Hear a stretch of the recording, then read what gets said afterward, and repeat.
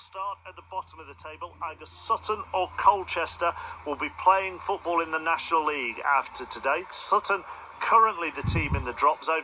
They need to beat MK Dons, hope that Colchester lose, and there's a 4-goal swing. Sheridan Robbins is at Stadium MK. And if that doesn't sound tough enough, MK Dons have 4th place wrapped up, and Mike Williams' side have won 14 of their 22 home games this campaign. But Sutton have lost only once in the last 7, and Steve Morrison has made them so much more competitive since he took charge in January. But they need goals, and so we'll need top scorer Harry Smith to add to his 13 goals this campaign. They remain unchanged from their 2-2 draw at home to Crawley. MK Dons have made 5 changes. It's a welcome return for Jack Tomlinson. He returns after being out for a month, but today is all about Sutton's fate. They look to secure a 4th campaign in the Football League in what really would be the Great Escape.